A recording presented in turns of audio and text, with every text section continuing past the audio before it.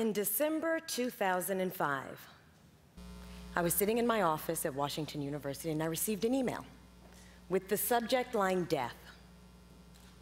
And the email read, "Death has come upon Sam Mukama. He was buried last week. Agnes, his mother, is deeply grieving."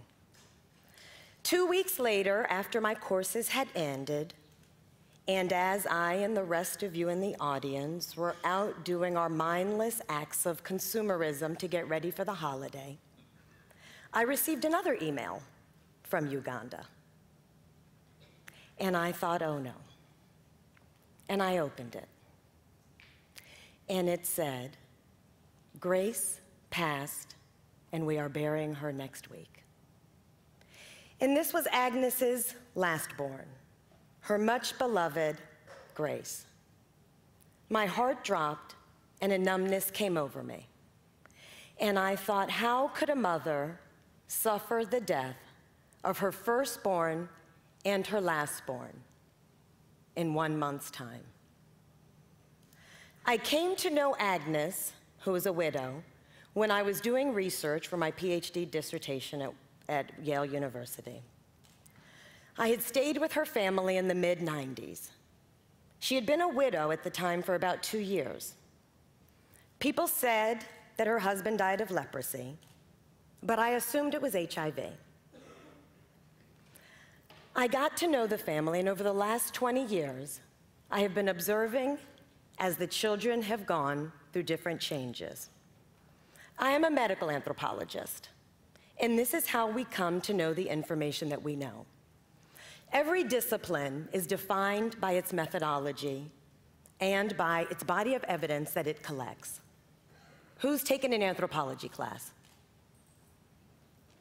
So as you know, as an anthropologist, our methodology is we go and we live someplace for a long time.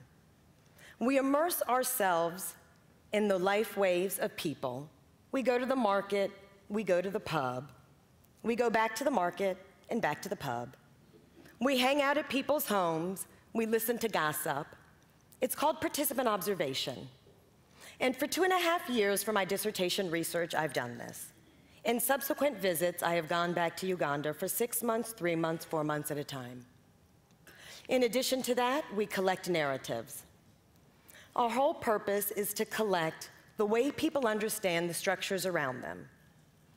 And in my case, I use anthropology to understand how do people who are living in a context of inequality, marginalization, and at the bottom of the global hierarchy of economic stratification, how do they make sense of the world around them? How do they still find joy? How do they love? And that's what I would like to introduce you to today. I welcome you into the lives of the people of Uganda who I have come to know, love, and respect over the last 20 years. But as an academic, I always tell my students, academic writing is not a mystery novel. I should not wait until the last paragraph of your paper to find out what you're arguing. So hence, I'm going to start my talk with my conclusion. After 20 years of doing research and 25 years of doing work in East Africa, my main conclusion is that poverty and inequality is a result not of capitalism broken, but of capitalism working quite well. Every single person I have met in Uganda over the last 2 decades knows somebody, has cared for somebody, and has been there when somebody they know, love, and respect has died of HIV. This is the reality of HIV in Africa. But there's another side. This is a side that I saw daily. Just like you and me, just like everybody else, people had life projects that involved seeking love, that involved having children, that involved reproducing for the next generation and building a future and a legacy. And this is the side of Africa that I want to bring to you today, the compassionate side. Because as an anthropologist, I believe we have something to learn not only about people's suffering, but about the way people still explore their life projects in the nature and in the context of suffering. And even as Africa goes through the change that the rest of the world does, amidst the anti-homosexuality debates that the US is exporting elsewhere, people are seeking love, the type of love that they would like. As an anthropologist, the dilemma of this world is how do you access intimacy in a place where it's supposed to be so private, where young people are not supposed to publicly date, where they're not supposed to talk about it, because adults are afraid of pregnancy, of HIV, of breaching traditional norms. And that's where I stumbled upon love letters. Elders, particularly older women, postmenopausals, were very free to talk about their coming-of-age stories, their first romantic love, their first boyfriend, or men, their first girlfriend. When it came to adults, they also expressed it, but young people giggled. Young people were shy. They were afraid that I would tell their parents that they were seeking love. So I stumbled upon love letters, 300 of them to be precise, that young people were willing to give me because they wanted the world to know what was in their hearts and what they desired for their future. And so if you would, I would like to share some of these with you. But first, what these letters tell us. These letters to me are not only a window into romance, but they're a window into how young people take the different messages coming at them from HIV, how they categorize notions of risk and incorporate them into their sex lives, how they navigate risk and say, despite risk, I still want to get married, I still want to have children. Their love letters are also containing what they see as globalized imagery of romance, from Harlequin romance novels to soft sex magazine covers to beer advertisements that are selling not only beer but modern romance, to South African movies. All of these images, both risk and pleasure, are what young people are confronting, and the love letters give us insight into how they incorporate these into their lives. For example, I just want to put out what I call periphery aspects of love letters. When I do a textual analysis, it's not just about the content of the letter, but it's how people package it. So if you look to the top right, you see the return address, a site of creativity. As this guy writes, return address, love is the source of life. Their openings were always an opportunity to entice their recipient. And he says, the jumbulication is toward beyond human degree, rather for to write to you this simple commentient piece of letter. Because who would resist a man who was so eloquent? Then at the bottom left, many of the boys' love letters were sealed with, please keep it secret. And he says, please reply, madam, let them be in secret, please. Because boys knew if they got caught, they would be in trouble. And I loved how creative they got with some of their expressions. So on the bottom right, remember that love without sex is the same as tea without sugar.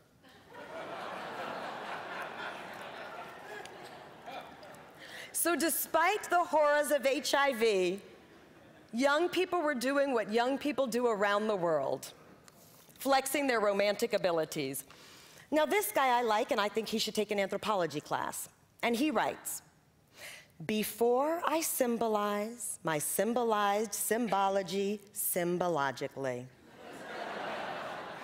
I would like to write multiplying love between me and you. My love is as lasting as a gravity stone. I love you because you are beautiful, charming, and my best friend. I will always love you until the sea dries. Your shining face attracts and affects my feelings and makes me even mix up my chemicals wrongly. Anyway, I would like to hinder or stop here because I have much in mind than in written. Otherwise, I may end up in tears. See? It worked. I appreciated the girls' love letters. Whereas around the world, we say romance is one time in a man's life where he can reverse the gender hierarchy and perform like a peacock, strutting, dancing, saying to the woman how I love you. For girls, it's a time to protect their respectability and many of the girls do.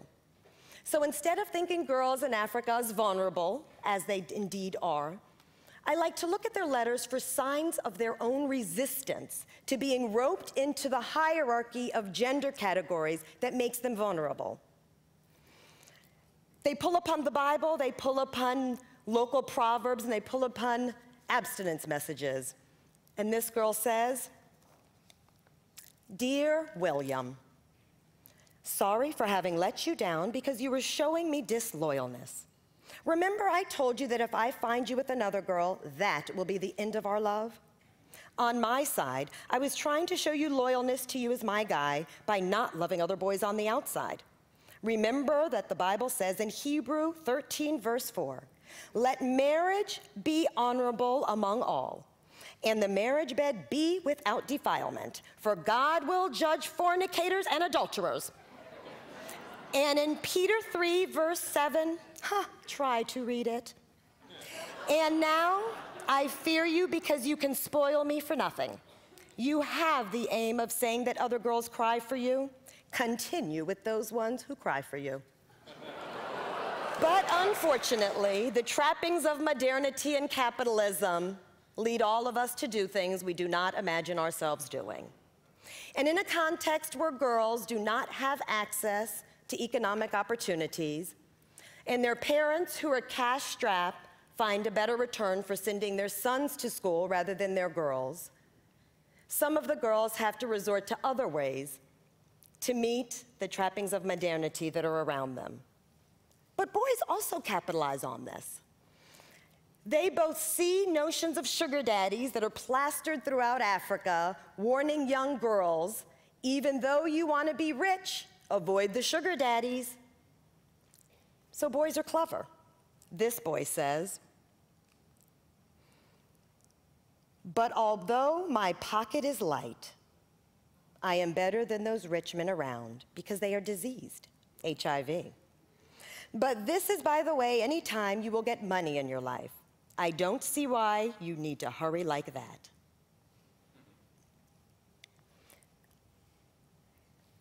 The love letters have taught me a lot, and I thought I knew a lot. They've taught me that the paradigm that we use for behavior change around the world might be a little bit faulty. Yes, whenever I teach on HIV, my students always say, oh, we need to educate people about HIV. We need to tell them about condoms, delaying sex, abstaining from sex. Our public health model tells us that health knowledge is equal to behavior change. But we know donuts are bad for us. We know we should exercise every day. We know we should use a condom. And then we think, but we're married. But we like donuts. So what I'm arguing is that desire might be a stronger pull than rational thought. And in fact, desire is rational thought. The second most way that HIV is transmitted, besides mother-to-child transmission, as Grace got it at the beginning of my talk, is injecting drug users. It's not about that they don't know risk. It's about they want to build a community. For example, I always say it's not how do we get people to use condoms or use clean needles or not eat donuts or go jogging every day. But it's about why do people engage in behaviors that put them at risk? Why do people not use condoms? Why do people share needles? And a lot of times it's for compassion, for a connection. And that's the human pull that anthropologists are interested in. The second finding is economic desires. We live in a globalized world. People desire material things. People think romance and love is the site of expression. People want their children to have a better life than they did. So sometimes we hear survival sex is what people in the global South at risk. But I would also like to say sometimes it's just the flat-out desire to have a good life.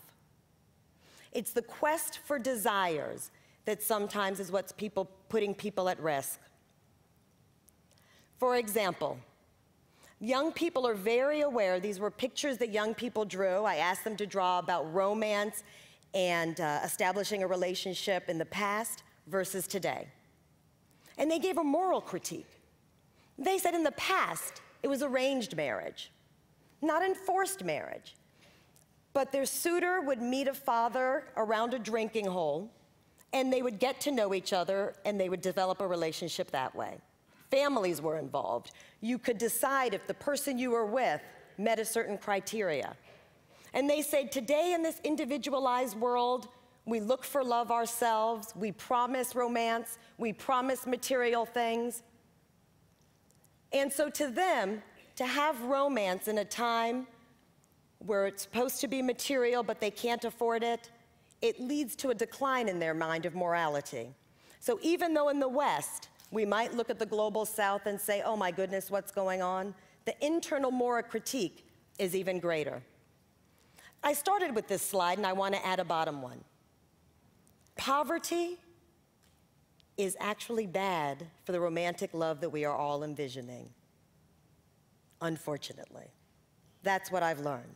But despite this, I have seen many cases where human affection remains strong, and the human experience can teach us all a lot about life, love, compassion, and how people around the world in situations of economic precarity make sense, build a family, and have love in times of desperation. And as an anthropologist, I've learned if we open up our ears to listen to those voices, we can learn a hell of a lot about ourselves and about those we're interested in. Thank you very much.